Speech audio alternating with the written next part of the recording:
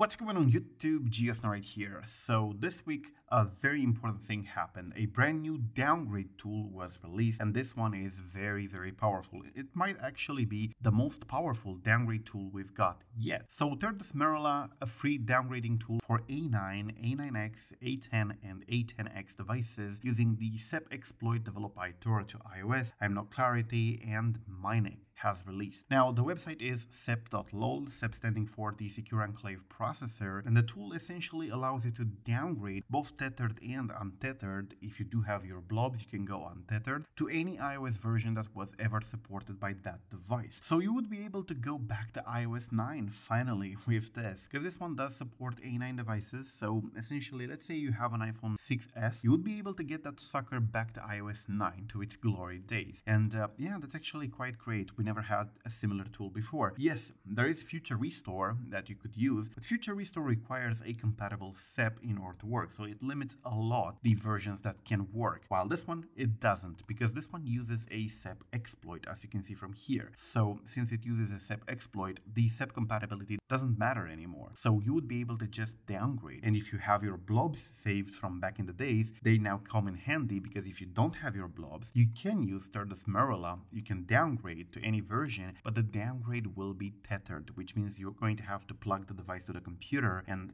power it on with the computer every time you shut it down. But if you have your blobs from back in the days, you can actually do a completely untethered downgrade, which means the device works just like being on a newest version, you know? You power off the device, you can power it on, no computer involved, and you're still on that iOS version, and you can jailbreak and whatever. A11 and later devices are not supported. They don't have a SEP exploit for those at the moment. A7 and A8 devices or tvOS might be supported in the future, they say over here. We don't know when that would happen. This is not currently open source. However, it's coming from big names in the community, people who have developed the Pelrain Jailbreak, Kokeshi Doll, and many other tools like the Troll Store installer, whatever. So these are trusted people. The fact that it's not open source should not concern you at all. At the moment, it's only available for macOS and for iOS, both rootful and rootless. So you will need a macOS machine at the moment in order to do this. And we don't know if a Linux version will be available or when. So that's that. But this is the biggest downgrade tool we've had in years,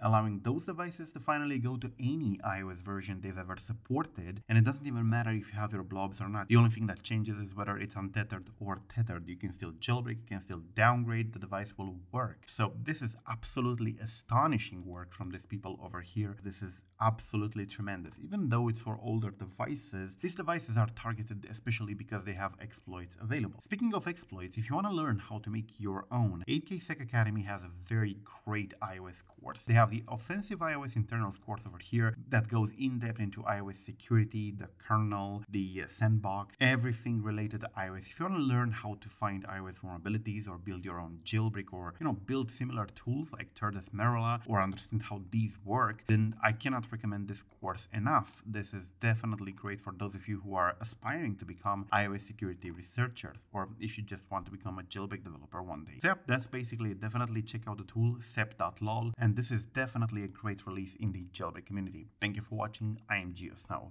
Peace out.